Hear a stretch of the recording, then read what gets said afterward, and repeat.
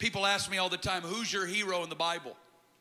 Some may say David, others Isaiah, or Matthew, John, Peter, da, da, da, da. I would say Mary of Bethany is one of my greatest examples and people that I want to be like in the Word of God outside of Jesus. Why? We only see her 3 times. Every time that we see her, she's at Jesus' feet. Every time Jesus defends her. And at the very last time in Mark 14, what she did and taking her alabaster flask and breaking it over Jesus, the Bible says that what she did will live as an eternal memorial forever.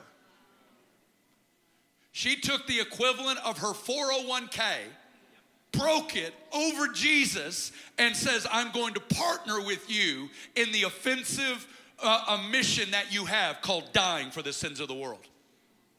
She got Jesus.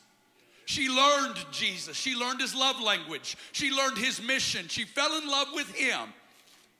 We don't ever hear about her ever again in Scripture. People in the book of Acts will give a lot more. People in the future will do a lot more. There will be people with big anointed ministries, big apostolic ministries, lots of big stuff going on. But this girl got a hold of the ancient secret in the heart of God. And she just got him.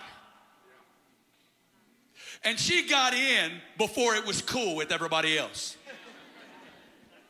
She saw Jesus before anybody else did.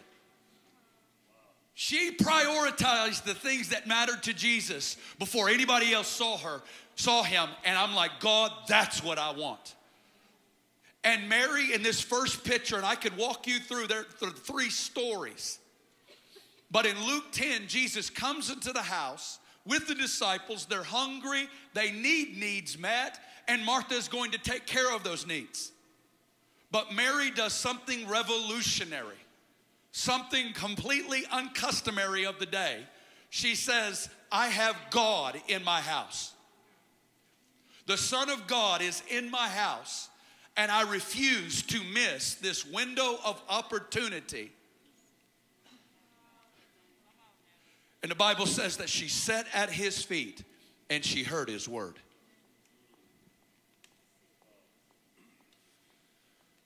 I have found 20 years walking with the Lord that the devil will let Christians do a lot of stuff.